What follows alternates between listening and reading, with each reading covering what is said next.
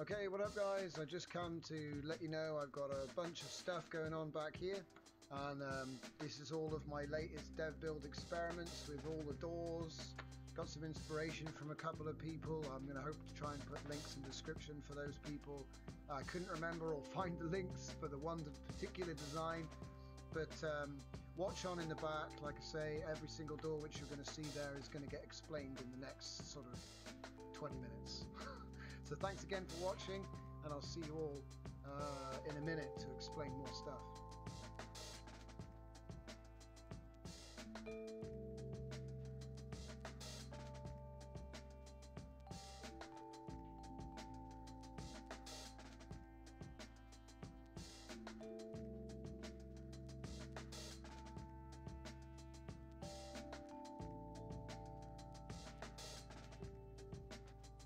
I've got two buttons, they're both linked into the flip-flop, and that will use the light. And that's not going to come in today, but it will be soon.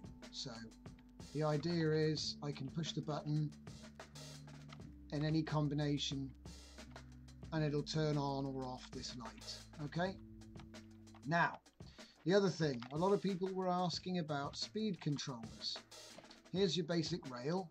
So we've got a little doody sitting on the rail, and here's a rail docker facing down on top of the rail. If I push this button, because this is linked to the rails, and this button is linked to the rails. Now because we've got a rail which is facing left, if I hit this button, it'll change all the rails the button's connected to that direction. So as you can see, we can change the rail, but it's not moving. And the reason for that is because I have hit C and slaved these rails to a speed controller.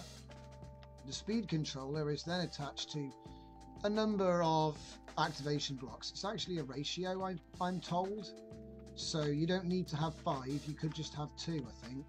But the point is, if I put this on, it'll move at the slowest speed. If I put it on again, it'll go a little bit faster. And I have to set it back now, a little bit faster. Turn it on again, even faster still. And I'm told that this will go even faster. I couldn't see much difference between 6. Maybe it goes even faster again. But the point is, that enables you to get some speed out of the rails. So that's speed controllers. And remember how these are done, because you actually hit C on the speed controller and then V, V, V, V, V on the activation blocks. And then that'll come into play in just a second when we take a look at how to do 45-degree turns. So as you can see, 45-degree turn. And again, and again, and again. It looks like my webcam has taken over my microphone today. So that's why it sounds strange. Okay. So the way this is done, or the way I'm currently doing it, because the old way I did it doesn't work anymore. If I put a knot block into the rail rotator and then attach the button to that, so if I show the links, C and V, C and V, and then C on the rail rotator, and I've got 4 activator blocks, much like with the speed controller over here. And what we've got is, you hit the button, the trigger sends it round 45 degrees. Now if I was to hit 2 of them, it's going to do 90-degree turns. Okay, if I hit 3 of them, it's going to give, I think it's 135-degree turns next, and then 180 degrees. So each block you add gives you another 45 degrees up to 360. After that point, it'll just keep spinning forever. So that's good to know. So if you want to do your 45 degrees, you only need 2 blocks, one off, one on. Seems to work for me. And that'll give you a 45 degree. So hopefully that explains that. For the rest of it, we're just going to be showing off some of these doors which we've built. This was the first one to demonstrate the idea. There we go, so an interlocking door. It's all seamless. The floor is the mothership. it can be completely hidden and encapsulated inside a very small area, you know, enough to actually cover the door workings. There's no gaps, it's all snug, and also you can leave it easy accessible under here as well. The style is the same as in the last couple of videos, so the actual workings aren't any different. I will show you how that works. Okay, so that's one type of door. I call that sliding type. You got a rail under here, two rails under here, and like I say, the buttons control whether they are contracting or expanding. Alright, so moving on, got the next type. This is a rotating rail. And whenever it's triggered, it rotates. We'll take a look underneath in just a second, but it rotates to reveal a doorway. So if we now go through here and have a look underneath,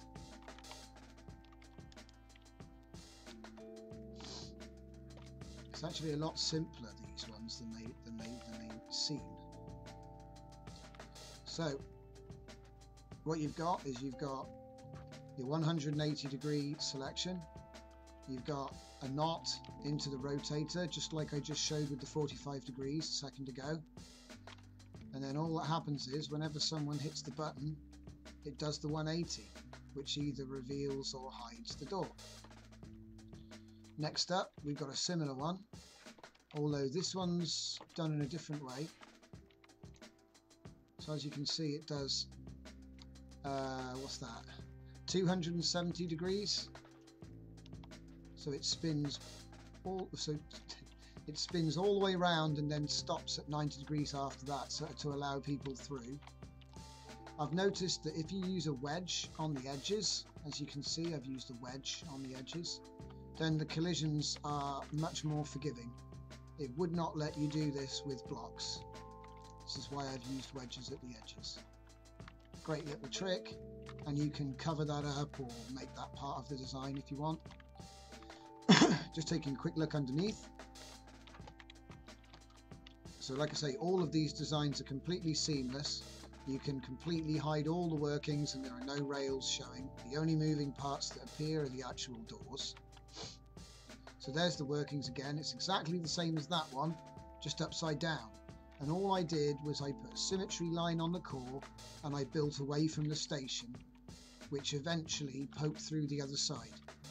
And because the fulcrum is at the bottom, but there's no actual dock there, the dock is here, that gives it the ability to turn around like that. Okay, so now we've taken a quick look at this one. I like this one because it's so simple. We can take a look at the one opposite.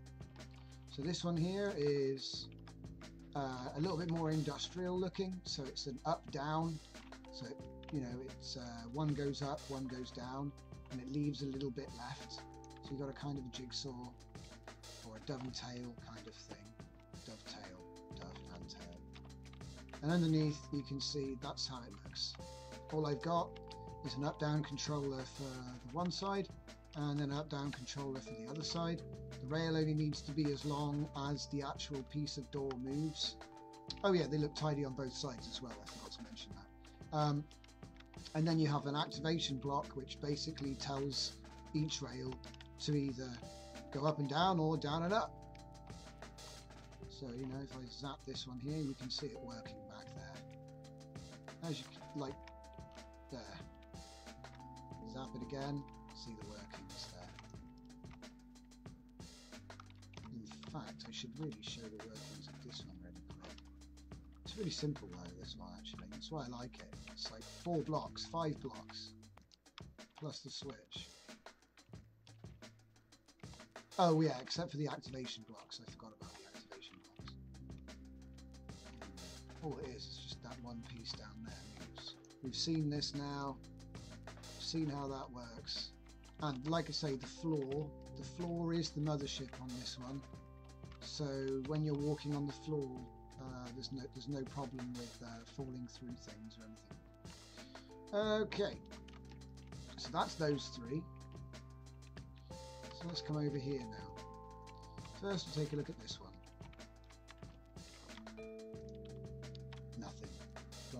There we go. So this is the actual door that actually turns out. And in the actual room, it's nice and flush. And I've done it in a way that it can actually go all the way. So it's gone all the way to the wall now. So if I give that a double zap from this side, done. It's a little bit more like a vault bulkhead, I guess.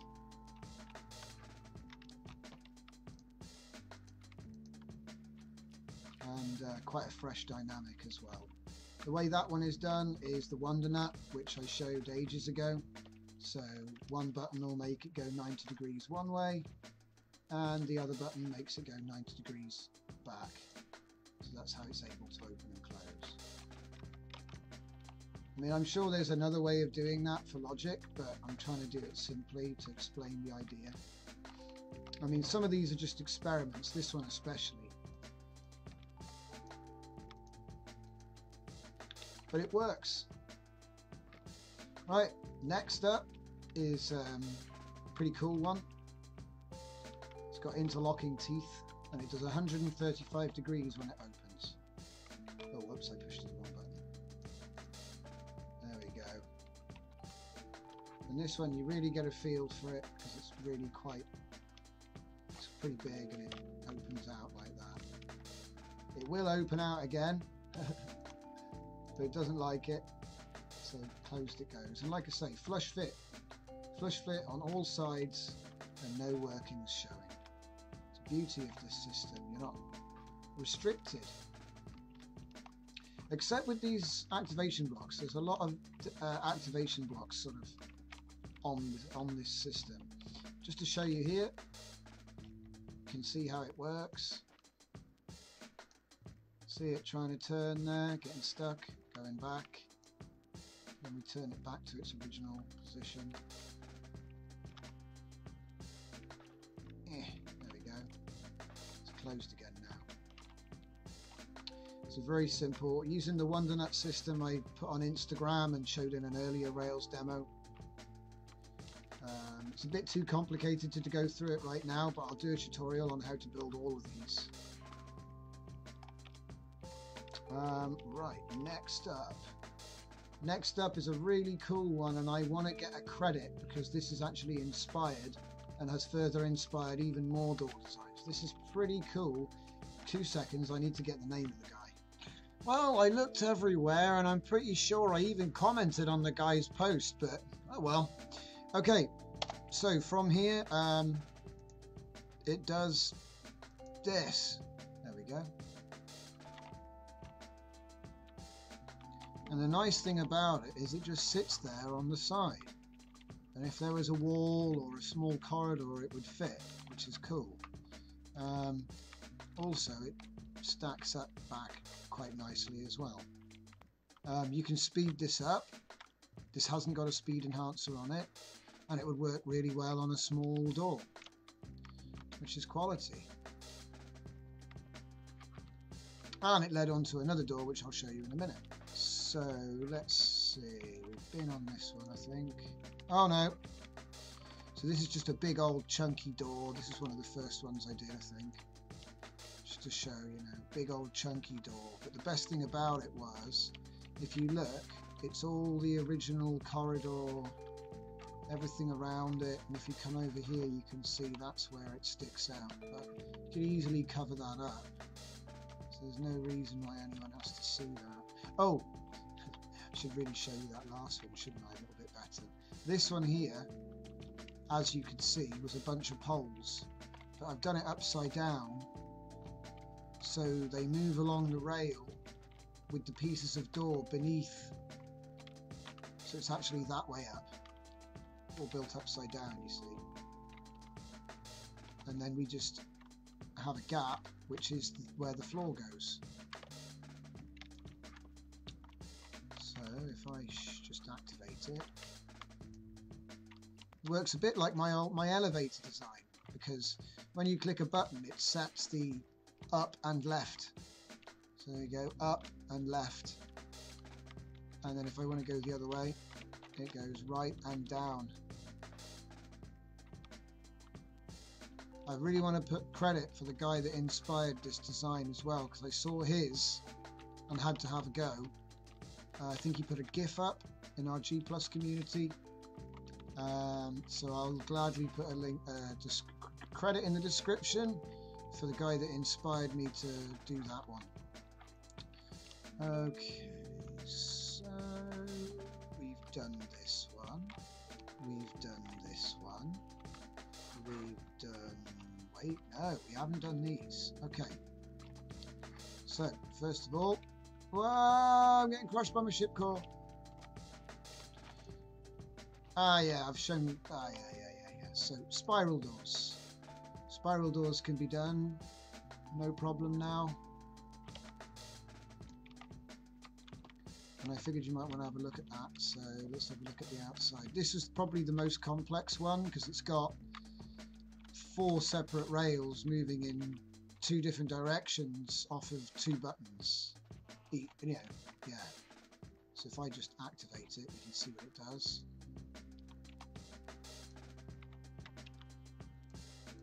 And that gives us the effect that we want. Oh, maybe not. There we go. Beautiful. And that's pretty much, you know, the longest, like this one here was speed enhanced. So when I did this one, it really goes for it. But the beauty of the single rail ones is they're much easier to construct, much more compact. They don't take up as much space. So it's easier to fit that into a build. You only need the trough for the core and the dock to move down the rail and the actual room for the rail itself. That's all you need. Alright, so I think this is the last door. This is what came. So hang on. So right here we'll show you this one now. You might be wondering what this carrier is. Well, let's show you the wiring first and see if you can work it out. I am a little bit concerned about entity spam because I have one door that contains 10 ship cores. So, I mean, if I can come up with something like this, I'm pretty sure that anyone can. And look at them all merrily in procession. Isn't that awesome? And they just all stack up like beads on an abacus. Okay. Oh, where's my door gone? It's up here now. Huh. Now that is a cool feature. So let's just zap it and see what it does. Come on. Yes! Look at that. It's beautiful. Really smooth animation. The movement's brilliant.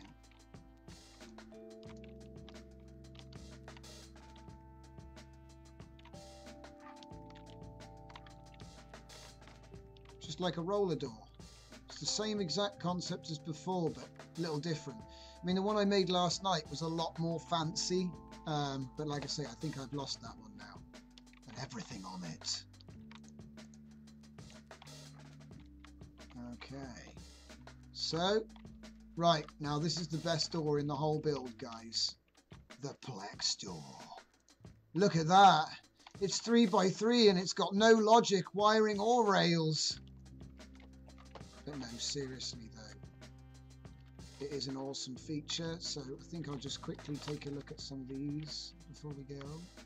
That's the workings on that one. This one is not an easy shot, but we've seen how that works. That one is, we've seen how that works. That was pretty basic as well. It's one of my favourites as well. I like these twisty ones. The twisty ones are cool. And then we've got this one, which is like uber complicated.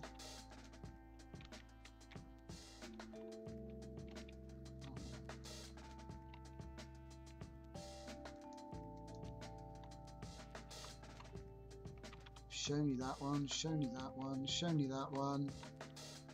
Have I broken all... Oh no, wait, there it goes. I thought I'd broken all the logic. No, he broke the logic! That was good. Yep, so I think that's everything. I just wanted to be sure because there's about 12 doors there that I needed to show. And that is it. All of them, like I say, are completely seamless. You can't see any of the wiring. There's not really that many blocks. The system by which I built all of these rails, all of these rail doors, is based on the system I showed earlier, which was this concept here. Yes, I know there are better ways of doing it. I'm often being watched by people who haven't had a go at this yet. So with respect, if you know how to do it, you're probably one of a select few at this point. So this is inspiration for people not knowing what to do with their doors. And just a couple of ideas. I'd love to see what other people can do, because this, as I say, is a sandbox game, so there's going to be a lot of new suggestions. So basically, thanks for watching, and I'll see you next time. Sandbox games, there's going to be a lot of new suggestions. So basically, thanks for watching, and I'll see you next time.